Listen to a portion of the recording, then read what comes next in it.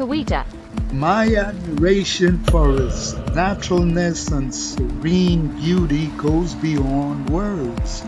Its pristine original elegance was well preserved until some years ago when the current roadway used to get there was constructed.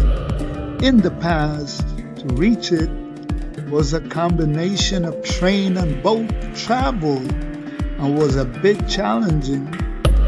Intrusion by tourists then was non-existent.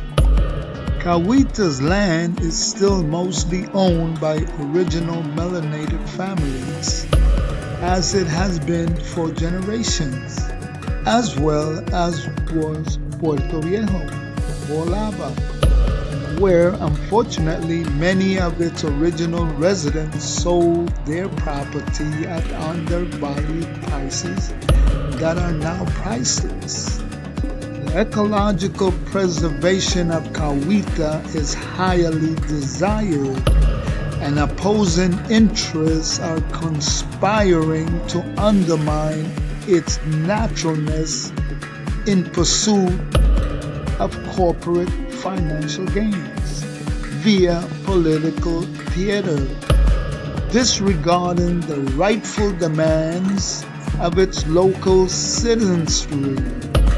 It truly counts as treason of their natural human rights given by our Creator. Peace and blessings to everyone.